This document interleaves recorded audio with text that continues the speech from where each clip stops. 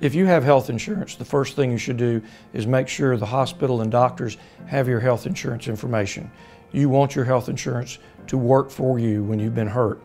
Now, they may have a right to get some of that money back if we make a collection for you, but the best advice I can give you is to make sure you get your insurance to pay it.